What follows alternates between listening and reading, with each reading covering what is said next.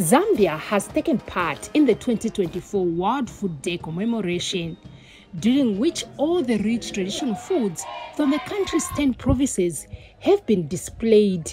And Vice President MUTALE NALUMANGO, who officiated at the event that started with a march past, later led participants to sample the Zambian dishes. We must also secure our local foods by making use of the SADC genetic seed bank, which is housed in Zambia.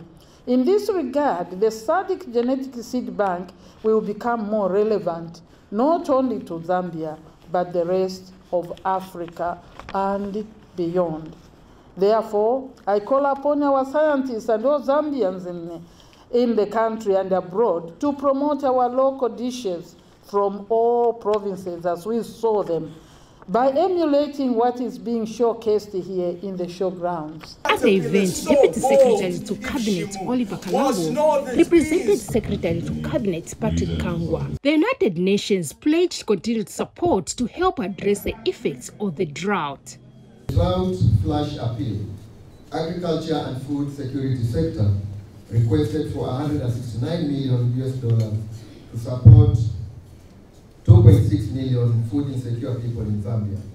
In a vote of thanks, silver catering proprietor Patricia Banda said the initiative to promote Zambian foods must continue. You saw chikanda sausages, whereby a child cannot eat the real chikanda, but the sausage chikanda were there. You see also other stands, how they labored, to prepare that food. To us, we prepared it with love and joy.